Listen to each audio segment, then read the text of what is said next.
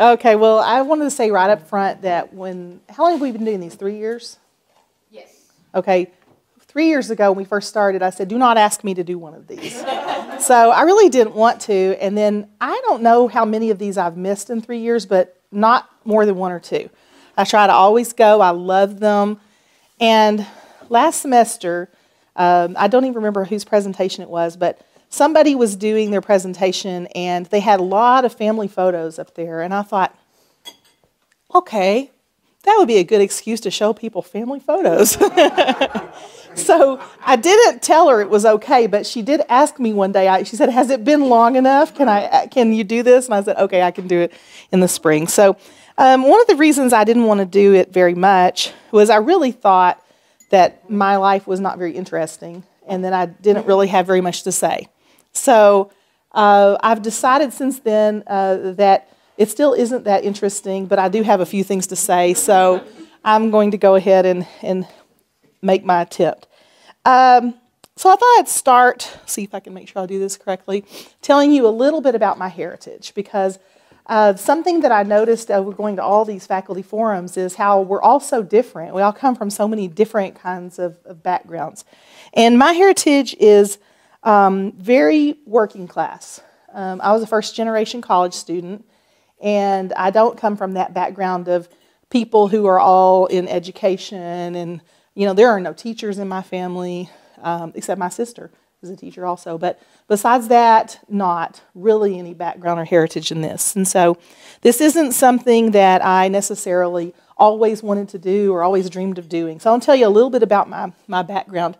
This is a picture of my dad's parents, William Perry and Claire Bell Robinson Coffey. People often will ask me, are you related to the Coffeys over here? Are you related to the Coffeys over there? Never knew a single Coffey relative besides my grandpa. Didn't know any of his family, didn't know brothers and sisters, anything. Robinsons, on the other hand, they are all over Weatherford, and I'm related to all the Robinsons in the Metroplex.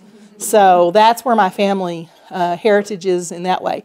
My grandfather worked in a steel mill when I was a child. That's the job I knew him. I know he had been a cowboy when he was younger, and then he'd left home from Arkansas and moved west and worked in the steel mill, retired.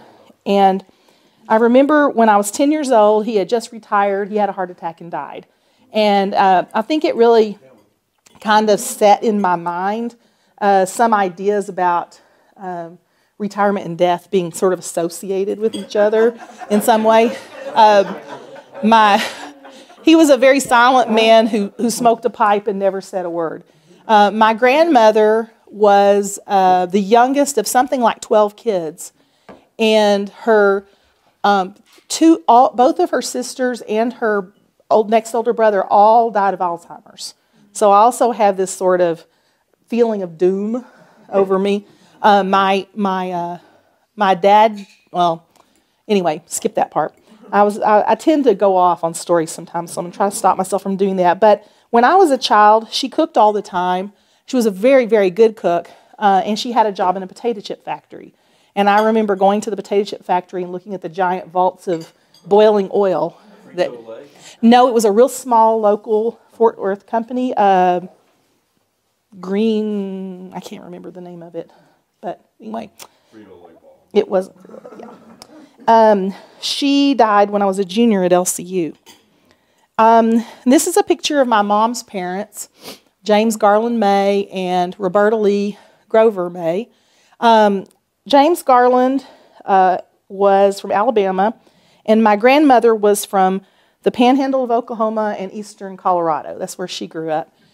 She was a Baptist. She's the only Baptist of my grandparents. They were all Church of Christ. So I do come from a Church of Christ heritage. She played the piano at her church when she was growing up. And she was an artist. I'll talk about her more later. My grandfather was real funny. He was kind of had itchy feet, and a lot of people in my family do. He moved constantly. He never could settle on a job. He had a chicken farm. He had a grocery store. I don't remember what else. He was a jailer when I was a kid, and he took us to the jail. And the jail in Waterloo, Alabama is kind of like the jail on Andy Griffith. So, he was drafted into World War II at the very, very end of the war. He had 5 kids, and he was in his late 30s. And he was the oldest man on the ship that he was on in the Pacific. And there's lots of stories about the officers calling him sir and things like that.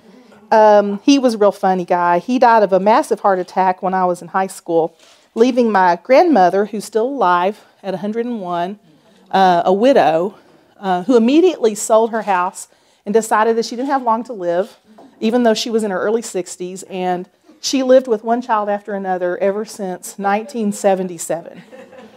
So this is a picture of my family when I was, my grandpa. This is a picture of my family when I was probably a freshman or sophomore in college. Of course, there's me on the back left in one of my thinner years.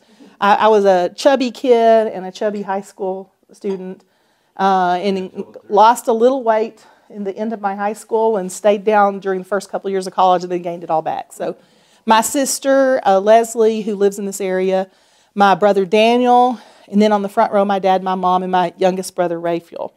I'll tell a little bit more. Yeah, he doesn't. I thought I wanted to talk a little bit about my influences.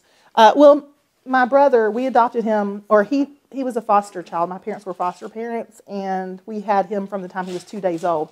So he's never lived with anyone else. And his name, Raphael, was actually my mother's older brother's name, who died when he was 13 of gastric problems. And so she always wanted to name a child after him, and so she named my brother. And everybody thinks it's a heritage name or something, but she kind of wishes now maybe she hadn't named him that because it's such an unusual name that people connect it with race or something.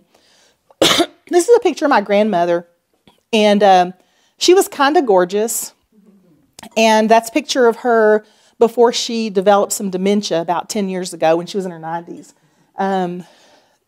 She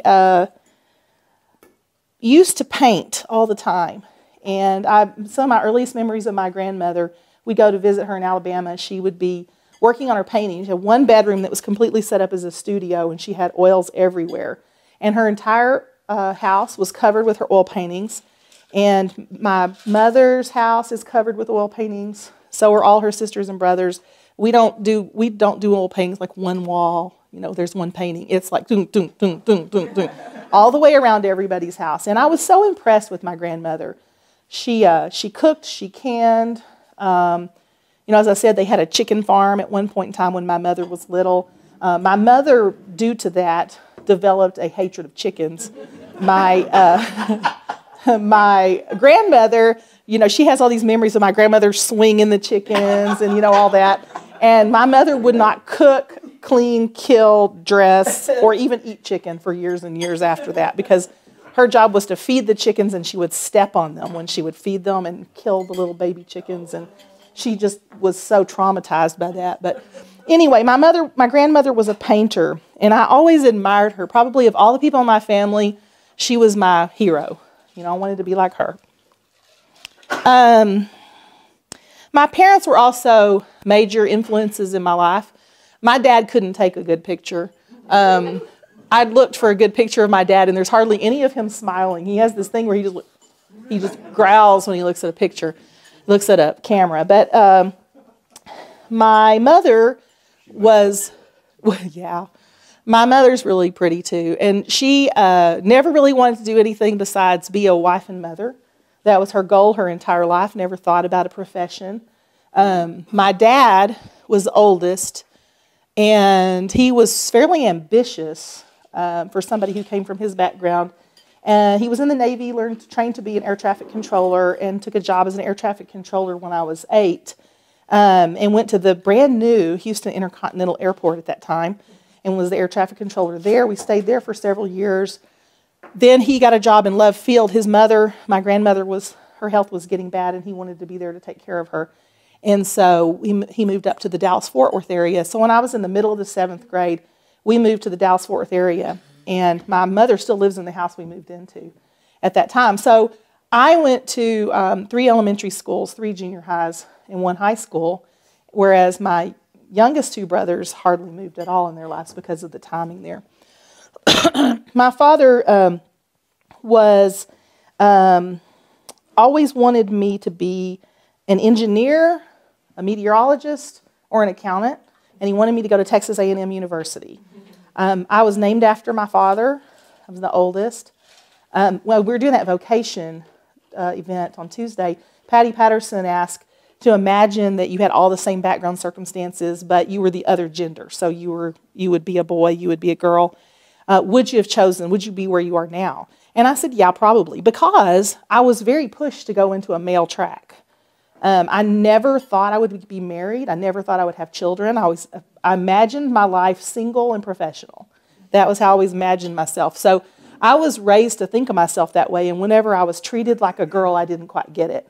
I was always like, that's kind of strange. Why are they treating me like a girl? So I don't have some of those preconceived gender concepts, but he always thought because I was a good student and I was smart that I needed to do something smart that would make lots of money. That was his goal for me. When I was in, I think I was a junior here, back up just a little bit. My father came from a long line of Democrats, and the first Republican he ever voted for was Ronald Reagan, because Reagan campaigned with the Air Traffic Controller Union to support them, and then he fired them when they went on strike, when they didn't get what they wanted. And he told the entire family that we would all be disowned if we ever voted Republican from then on. And I have kept that. So he would always say, you're my favorite child. I'm not really conveying my father's humor. He was one of the funniest men I've ever known. So when he said that, it was always tongue-in-cheek, but it was kind of serious. I was his favorite child. But he would say, you're the only one still in the will, things like that. To his dying day, he was funny.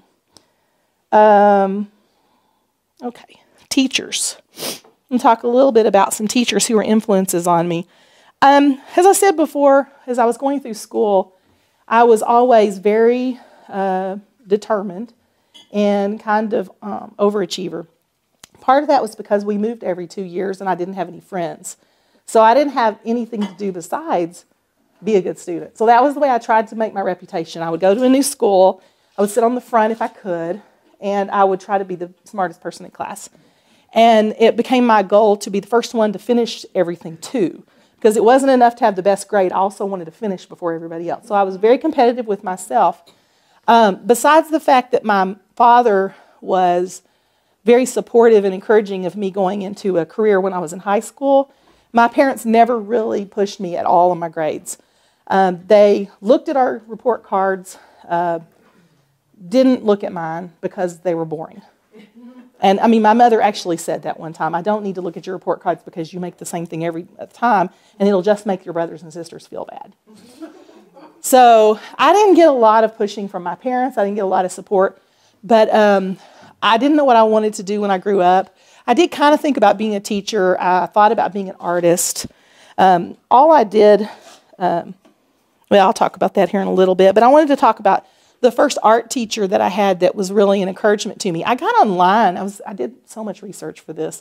I didn't know what had happened to Mrs. Colson. She was my 9th grade art teacher. And she has a little website because she's an artist. And so that's one of her current paintings. But she was my 9th grade art teacher, and she's the one that really taught me how to draw. I've had many art teachers since then. None of them taught me to draw like Mrs. Colson did. And she was just fantastic and very encouraging to me. We started a brand new junior high in 9th grade.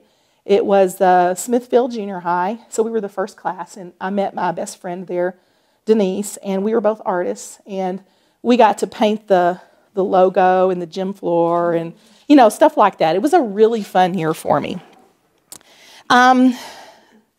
Whoops, I went ahead, but Mrs. Perry was my English teacher in the 12th grade, and I'm going to talk a little bit more about English here in a minute, but that's not a picture of her. That's Miss Perrin because I skipped ahead accidentally. But I couldn't find a picture of Mrs. Perry. But she was my 12th grade English teacher, and I was in honors English. And she spent the entire year concentrating on not using any to-be verbs in our writing. We had to circle every to-be verb in everything we wrote and take it out.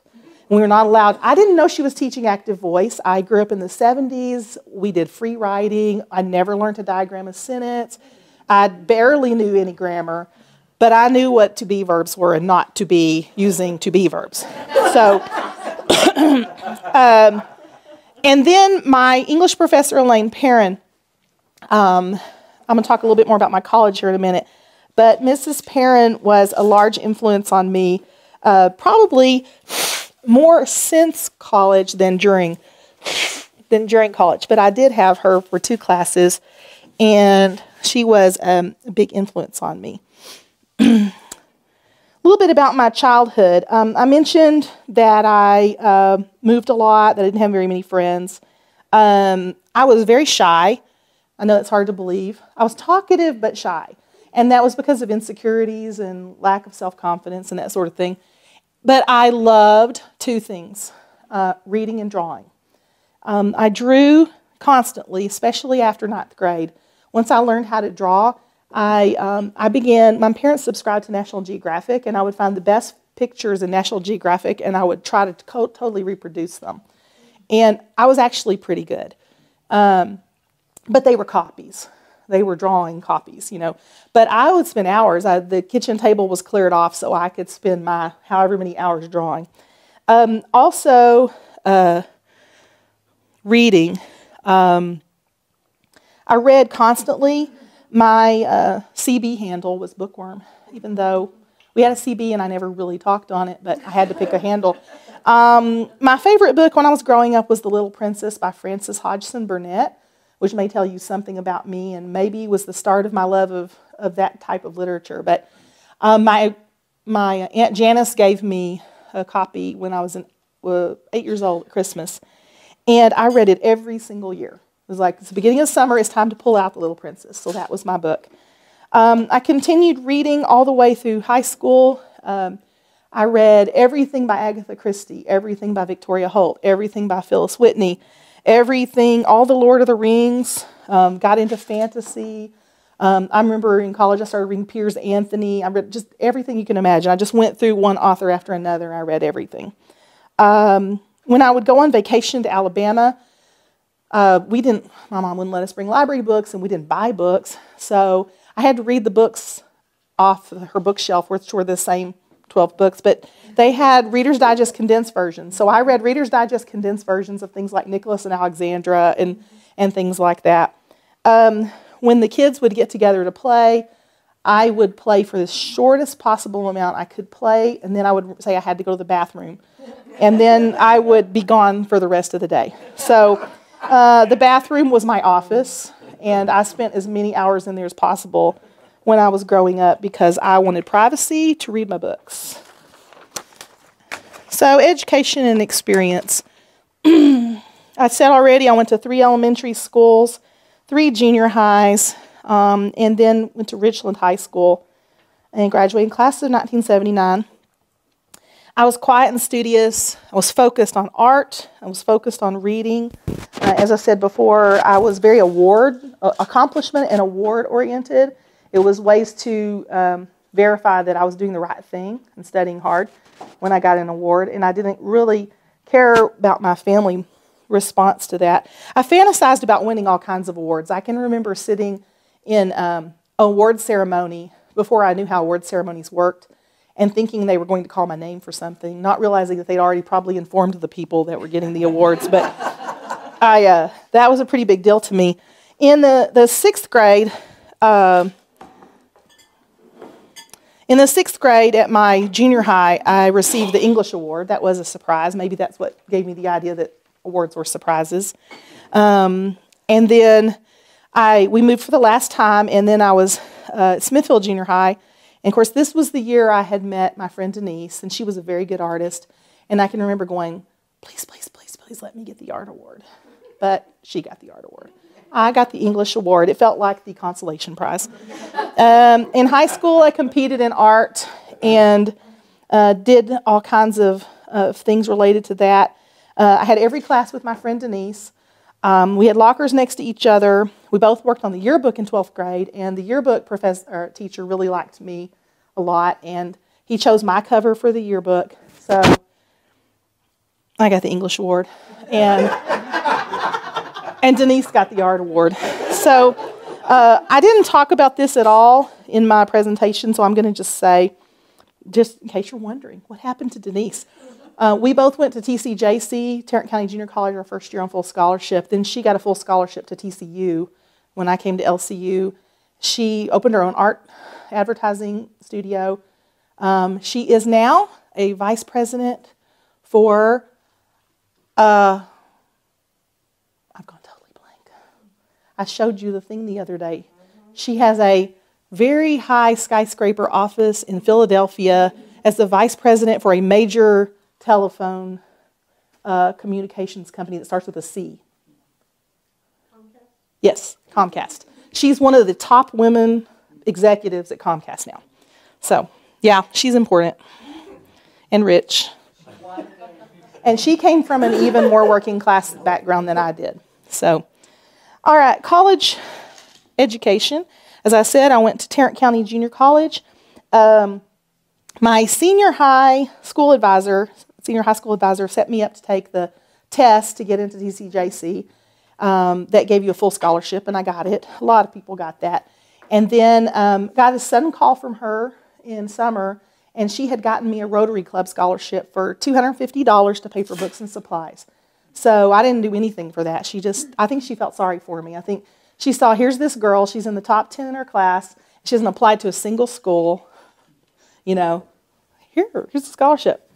So I had to do academic testing when I got there, and so I remember I had to take this battery of tests. It was part of this class, orientation class.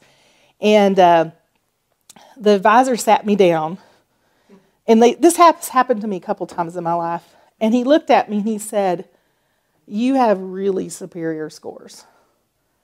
You can do anything you want. You pick a major, you're okay. Problem is you don't want to do anything." My highest score, they have like a percentage. It was some kind of career do you fit the best. My highest one was under 50%, just so you'll know. And it was college professor.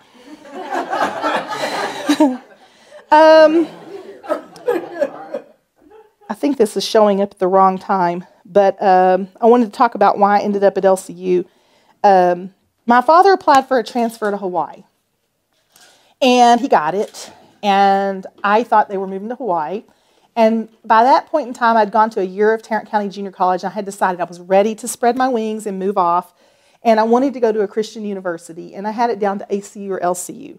Or LCC at the time. The reason I was looking at LCC was because of Pam and Lloyd Massey. I don't know if any of you know them. That's a more current picture of them, not what they looked like when he was my youth minister in high school. But Pam took me and my friend Sandy on a road trip in my freshman year of college to LCC, introduced me to David Carter, said I needed to go here. You came here anyway. I came here anyway. Yes, I did. And in the meantime, my dad and mom went to Hawaii and decided they couldn't afford to live there even on that salary, and they didn't go. But the reason I was picking LCC was a combination of Pam's influence and the fact that I thought it would be difficult to fly home to Hawaii for every break, and Pam's parents, the Ludi and Rose Massey, were going to let me live with them on their breaks. And so that's the reason I came here.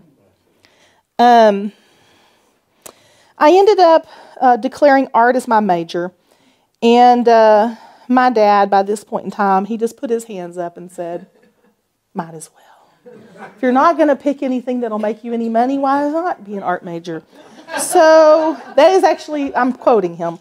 My mom talked me into getting certified to teach.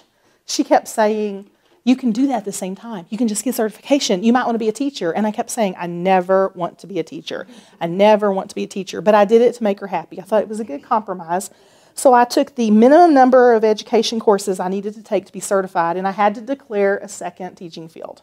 So I went, English. Yeah, that's why I picked that degree.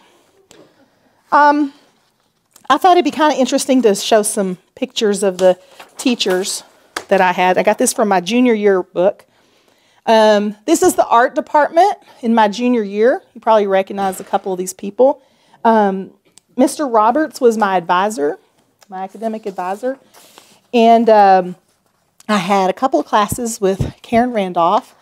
And I actually had quite a few classes with Han-Sun Ling because I was commercial art oriented.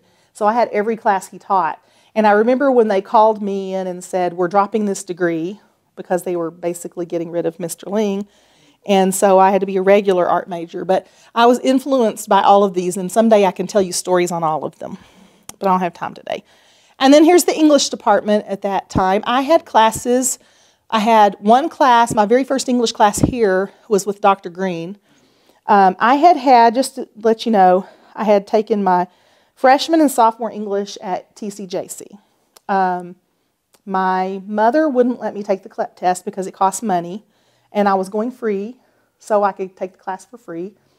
And even though I won the English award, I mean, seriously, I could have CLEP'd it. But she said, you might need to know something in that class. So I'm one of the few English professors you know that has actually had freshman English. And honestly, second semester freshman English was challenging. I started making Bs for the very first time in English because I didn't know how to write a thesis statement or organize a 5-paragraph essay because I was taught by free writing people. And so I didn't know how to do a structured essay. So I did learn a lot, actually, in those classes. I took 2 classes at UT Arlington over the summer in English, and so I really only had, I believe, I counted 4 English classes here at LCU. Had majority somewhere else. So I had Dr. Green for Shakespeare, my only B in English, and probably when people say now, Dr. Privett doesn't like Shakespeare, it has something to do with that class. But I had that class with Lori Lawless. That was... And she got the A. So there were 4 students in that class, Becky Pretty and Gay Hadley. We were the only 4. I was the only sophomore. And I remember it was either Becky or Gay pulled me aside and said, you do know you're not going to make an A, don't you? And I said, no. She said, Lori's in the class, and he only gives 1 A, and she'll get it. Okay. So I never had Dr. Reed when I was here. I had Dr. Berryhill for a History of English Language class, and I had Elaine Perrin for a Multicultural Literature and the Teaching English course that we had to take. And I didn't do a particularly impressive job in either of those classes, but she evidently saw something in me that made her think that I would be a good English teacher. Social club was really important to me, which is kind of ironic because I was a little bit of a socialist when I came to LCU. Or LCC. And I thought social clubs were elitist and didn't want to participate in any kind of system that rated people or ranked or voted or anything like that. My friends talked me into it. Peer pressure. And I got into Kappa, and there's me up in the top right-hand corner with a bunch of my friends. The main reason I decided to do social club was because Master Follies. That's actually me in the yearbook, and the year we were Martians. And I wanted to be involved with Master Follies, and that was one of my huge things when I was here. I was the prop painter. Back then we had props, and they were on these big, massive canvases, and that was just in my wheelhouse, you know. And so I planned them. I gave people jobs, and I drew them out, and they had to fill in the paints and all that kind of stuff. But I was the primary architect of all the props, and I loved it. And I even did it my senior year when I was doing student teaching, and I did it the year after I graduated. I came back and did the props. So I don't know. The year, if anybody remembers the marionettes year, that I did those. So those were my props. It was fun. Well, academic honors were really important to me, as I said. I just thought this was kind of funny. This was a page from my junior yearbook, and there I am under Junior Academic Excellence, and you can kind of see people's names there, and a couple of names you may recognize. Under Sophomore Academic Excellence, Alicia Vinson was my best friend at school. She's Alicia Bennett now. Her son, Donovan Bennett's a student here. Okay. Also, My senior art show, we had to do them then, and I found a couple of photographs. There's me in the middle, my sister in the background, Charles Mickey. I don't know if any of you knew that. I was going to Broadway, and he was the college minister. And then that's my roommate, Debbie, and some of my art back there. We didn't have to have a theme then. We just had to put pictures up and name them. So it was a little bit easier. We didn't have to write a paper or anything. Okay, early work experiences. I knew I needed 2 years of work experience to be a graphic artist. So I got a job when I was a senior in a local print shop doing lots of different kinds of things. I learned to typeset. And then after I graduated, I got a job with CompuShare, also known as Kinetrix, where I worked for 5 years. I started off as their artist and gradually began doing pretty much everything. I was the person, Marvin Prosno figured out that if he brought me manuals for the new software he bought, that I would figure out how to use it and teach everybody how to use it. So that's what I ended up doing. And I worked as a technical writer the last couple of years. A lot of people think that Brian and I dated in college because we were the same year, but actually I knew who he was, but I didn't really know him until I went to work at CompuShare. This is a picture I thought would be kind of embarrassing to show for Brian. That's Brian on the right in his key-dye shirt and short shorts. And you might recognize Elizabeth Jackson next to him. Yeah, they weren't dating, but they were good friends. And this was right after he graduated, about the time I started falling for him. And we were working together at CompuShare, and he was off in Hawaii getting very tan and looking very cute. And we were working together, and we started dating after this. And we got married in 1985. And this became, the focus of my life after my children, and started thinking about going to grad school. I love this series of pictures here of my kids. This is about the age they were, maybe a little older than when I first started going to grad school.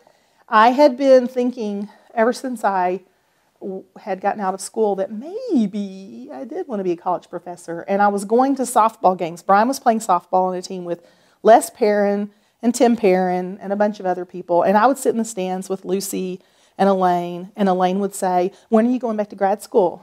When are you getting your master's in English so you can come back and take my job?" And she was very encouraging for me to do that. And so I went back to school. I thought I'd show just a couple more family pictures here. Here's a picture of my kids when they were in middle school, high school. We went to Hawaii right before Austin graduated. Like I said, excuse to show pictures of my family. Went back to grad school, and of course I went to Texas Tech because my husband had a job here. I thought I would be a composition and rhetoric specialist because I thought that would be the best way for me to get a job. And my advisor in college just never really let me take any composition and rhetoric courses. He kept putting me in literature courses, and so I thought, okay, I guess I'll be a literature major. And then I thought I would go the master's thesis track, and nobody ever told me how to go about doing that. And pretty soon he said, "Oh, no, you're going non-thesis." And I said, "Okay, I guess I'll go non-thesis." And so I got my master's degree in English in 1995. I interviewed at LCU when Elaine retired, and I didn't get hired. So then I thought I might as well get a PhD. So I started the work for my PhD. One of the classes I had when I was at Tech was with Dr. Sherry Siniza. And in that class, we had to read The Silent Partner by Elizabeth Stuart Phelps, and I just loved it. And she was talking about another book that Elizabeth Stuart Phelps had written called The Story of Avis, and it really appealed to me, the plot. And so that semester, okay, I told you I was an overachiever. I read that book anyway just because it was optional, just because I wanted to. So I read the extra book, and I was really impressed with it, and we had discussions about it and so forth. And then it came time to choose my committee for my dissertation, and I got a lot of advice. Choose the committee that will help you graduate the fastest. Choose somebody who's done lots of these. So I thought, I think I'll work with Dr. Aycock. I really like short stories, and I talked to him a while, and I decided to do maybe Ann Tyler, and I was going to work with Dr. Dagestani, and they were both very well-respected, really, really easy to get along with kinds of people, and I thought this will be great. But the problem was that I realized that my reading list was going to be difficult because I had been focusing without intending to on 19th century literature. And so I was looking at contemporary literature, and I had no solid background. It wasn't very good. And so I was behind, and I kept thinking, I should just work with Dr. Sinisa. So I went to talk to her, and she got so excited, and I got so excited, and I thought, this is who I want to work with. And I went to several of my friends and said, here's what I'm thinking about doing. And they said, don't do it. Don't work with Dr. Sinisa. You'll never finish. I thought about it a long time, but I ended up going with my gut and working with Dr. Sinisa. And of all the people I've ever talked to, I had the smoothest experience on my dissertation. She didn't have anybody else she was working on because everybody was afraid of her. She had a reputation for being a perfectionist. And what we did, and she helped me with every step of the project, we interlibrary loaned every book, almost every book Phelps ever wrote, plus all her articles. And so we read them together for months. I would Xerox copy every book I got. And these were old books, 1870s, 1880s. They were falling apart. They hadn't been reprinted. And so I left lots of Xerox copies with little pieces of brown paper. And I made Xerox copies of every book. One of us read the book, one read the Xerox copy. Every 2 weeks we'd meet and we'd discuss the book. So we had all these meetings. So when I studied for my quals, I was very ready on the list of Phelps, and we had worked on it together. The other 2 people on my committee were very cooperative and easy to get along with. And when I would spend 2 or 3 weeks working on a chapter and give it to her, she would have it back to me in 2 days. Just the fastest turnaround I've ever heard of. So things went well, and I graduated in '99 in December with my PhD. Here's my dissertation topic or title: Art for Truth's Sake, Elizabeth Stuart Phelps as Realist, Reformer, and Stylist. In researching this topic, not only, I told you I'd already read all these books. I didn't read her children's books or the Christian biography she wrote with her husband, but I read all her fiction and most of her essays, because there was a lot. But I researched women's rights, labor reform, the temperance movement, and even the anti-vivisection movement. I was able to research correspondence. I got correspondence from Henry James and a lot of other people regarding her, that whether she had written to them or they'd written to her. I got off on a sidetrack for a little while when I was doing my research on social Christianity, and I found out about this man named Washington Gladden, and I thought that one of her characters was based on him, and so I ended up corresponding with a Chicago library for all of his manuscripts, and I read all that. It kind of took me off topic, but it was so fun. And I love research. I could research all the time. I just love it. So how did I come back to LCU? Well, as I told you before, I thought I had a job. Lane Perrin kept saying, when I retire, you're going to take my job. And not realizing at the time, bye Tim, not realizing at the time that just because Lane Perrin thought I should take her job didn't mean I would get a job. So I didn't get that job in 1995. I ended up being called when I was on vacation, and I think it was the summer of '98. I remember I was on the beach, and anyway, I don't remember how it all happened, but I got called. Somebody had pulled, might have been Dr. Blassingame, I don't even remember, but somebody had pulled my resume from a file and wanted to know if I wanted to teach a class. And so I said, yeah, maybe, yeah. So I did, and I taught here that year, and then a job opening came up that next year, and I decided to apply for it. I thought about it a long time, because by that time, I wasn't sure I wanted to work here anymore, to be honest with you. I kind of had my feelings hurt. And I also thought that I was maybe possibly meant for better things. Let's put quote marks around that. That I could get a job pretty much anywhere. And but Brian and I decided, he was very supportive, and he said, interview for the job, pray about it. If you get it, good. If you don't get it, I will move wherever you get a job. And so I interviewed. I got it. And I got the assistant professor of English job. At the time I interviewed, I had only finished about 2 chapters of my dissertation. And I spent the summer working on it, was up to about chapter 6, and then finished in the fall, which was a crazy semester. It's kind of a blur.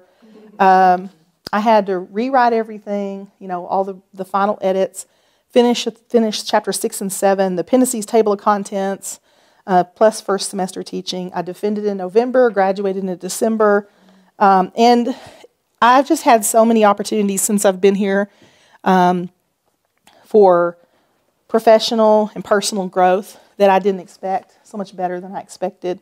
I brought my dissertation, the book that I did from my dissertation, some articles, some journals that I've published articles in. It's been fun. I like to write, like to research still. I have an excellent group of colleagues, all here, some of them here. I have, oh, I want to show you this. Last semester, I worked with Alyssa Middleton. She was our first intern. And basically, for an unpaid intern, she created a website for Elizabeth Stewart Phelps. Hopefully it'll open. It's not doing anything, is it?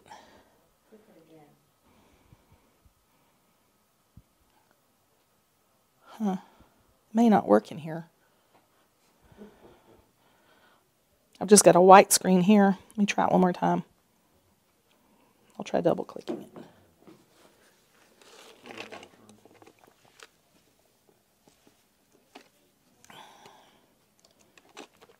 Well, I can go to it.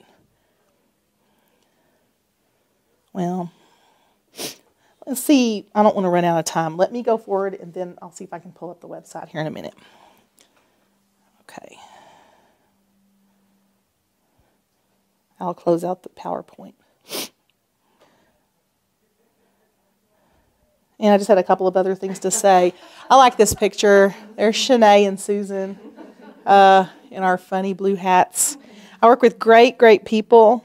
I've had the chance to work the school where my son attended, which was beyond wonderful, since he wasn't an embarrassment most of the time.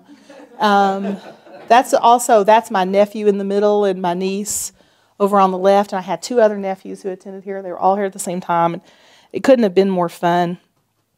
Because of that, Austin met his wife here. That's a picture of us at the George W. Bush event. There's my daughter graduated from ACU, where she attended on full tuition scholarship because of my job here, partly because she's really great. And then here's a Christmas picture that I like that has everybody, including my daughter-in-law and my mother-in-law, in the picture. So we have a good time. It's been wonderful raising my kids in Lubbock, and working here has been a wonderful environment.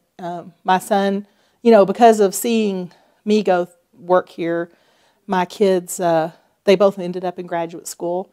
Emily's graduating in May with speech pathology. Carla graduated in December with social work from LCU. Austin should graduate next May in physical chemistry. And he wants to be a college professor too. Let's see. I can exit out of here.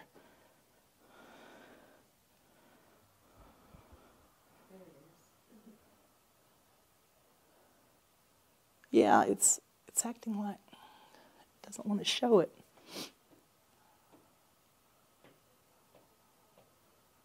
That's the website. It's just coming up blank. Anyway, it's a website that has her biography, my biography. I'm trying to put a lot of articles that she's written and published that have been out of print for years that people can use as resources for the research. So just to make it an open database or whatever you want to call it, just an open connection to a lot of previously unavailable articles and essays. So that was a lot of fun, but I don't know why it's not opening. So I think that's all I have. Well, thank you, Dr. I'll ask the first question. You said you like to write and research, but I've heard you in recent years say, I'm not writing anything this year. So are you lying in your presentation, or are you lying to yourself? Well, it was my intention not to write anything, but then I have these ideas for things I want to write, and so You know, I wrote that paper for CCTE presentation last fall, so I'm still writing occasionally. But the pressure's off, which is really nice. At one point in time, I wanted to try my hand at fiction. I don't think I'm a fiction writer. I still have it in the back of my mind that I might want to write some historical murder mysteries. I want to, the main character would be a detective based on Elizabeth Stewart Phelps. She would be a feminist, social, prissy woman, because that's who she was. She was a very prim and proper old maid who married a man 17 years younger than herself when she was in her 40s. Yeah, and who was dedicated to women's rights and yet was not really very socially active. She was more of a Christian, kind of prim and proper woman, and I think she'd make a really interesting murder mystery heroine of some type. And she would travel to Europe or something, and she would run into some dead bodies or something. I haven't figured out any more than that, but I know her personality so well. I wouldn't call her this person, but I would make her that. I would use her personality and then give her a whole different name and identity, and then, yeah. But that's all I have is but like... you're not going to do anything. I don't know. Probably not. Because when it comes down to it, I've got other things to do, like go to Disneyland and rework budgets and... Other questions? You mentioned your great-grandfather in Arkansas? Yes. Where was he from in Arkansas? Or do you have relatives Like in Arkansas? white, well, that's what I'm saying. I know nothing. There's this little statement in a Bible that says, from White County, Arkansas. White County. Well, that's where Cersei is. Okay. Where Harding is. That's all I know. No family. I know his origins before he left home. That's all I know. So somewhere in White County. I guess so. I know White something. I think it's White County. Do you read a lot of mysteries? I do. Who are your authors? Well, I have a lot of them. They've changed through the years. You know, I've read everything by the traditional, the Agatha Christie's and Gail Marsh and P.D. James. And then I started reading, I'm drawing some blanks. I mean, I went through that whole historical romance, gothic thing, like I said, with Phyllis Whitney, and those kinds of things are not really murder mysteries. But as I've gotten older, I started reading Sue Grafton a few years ago, so I still keep up with her. Susan put me on to Louise Penny. I absolutely love Louise Penny. There's the one that writes she's the writer up in the Northeast who's a college English professor. She hasn't written anything recently. I love those. Pretty much if you tell me this is a good murder mystery writer, I'll start reading it. So I've never read Dorothy Sayers. Is Dorothy Sayers really good? Yes. Okay, I need to put that on my list then. You know. Jan Westcott. Okay. She's one of my favorites. Okay. All right. Oh, Ann Perry. I've read all the Ann Perrys. Yeah, I read the ones with Amelia Peabody, Elizabeth Peters. In Egypt, I read all those. Okay, so Dorothy Sayers. I need to read Dorothy Sayers. I don't know why I missed that one, but I did. I know I've missed some, but I have to get recommendations because I don't want to just start reading somebody and not know if it's going to be good. But yeah, I love murder mysteries. I'm reading Elzinga's. I just started. That's coming for the Scholars Colloquium. I just started reading his first one. We're going to do a mystery panel for the Scholars Colloquium. Because he's written co-written three novels with a friend of his, and the sleuth is an economics professor. At Harvard. Yeah, I'm only on chapter 3, so I haven't gotten far enough in it. Dr. Fair and I appreciate the way you teach context when you teach literature and your affinity for historical narrative. Which is really funny because when I was growing up, I did not like history at all. And I did not enjoy my history classes. Yeah, I didn't like history classes. Even in college, I didn't like history classes. And for the record, I didn't take Les Perrin for history. I did all my history at Tarrant County Junior College and didn't need any more history. And so the history that I have now is what I have learned on my own from the research I've done. So I'm spotty. That's cool. My history is a little bit spottier than it could be. If I teach something, I research all the history because I can. 19th century U.S. pretty good. Yeah. I'm solid there. Up through World War II, I'm pretty solid. But in England, not as much. Victorian is about it, but Do you still draw? you know, not really. It's a skill that doesn't completely go away. So if you were to hand me something and ask me to draw it, I'm not saying I would be as good as I used to be, but I'd do a pretty good job. I just don't enjoy it anymore. So I used to kind of almost crave it. Like I just needed to draw. And I never feel that anymore, so I don't do it. It's kind of switched in a way. I guess you could say when I was younger, I drew almost professionally, even though I wasn't getting paid for it. And reading was my hobby, and I read whatever I wanted. Now I have to read things that I have to read, and drawing would have to be enough interesting to me to do it, and it just isn't right now. But I've done a couple paintings. I had a really old painting over in the art show, the alumni art show. Some of you may have seen. I do a painting about once every 3 to 4 years, but I'm not that good. Well, thank you, Dr. Privett.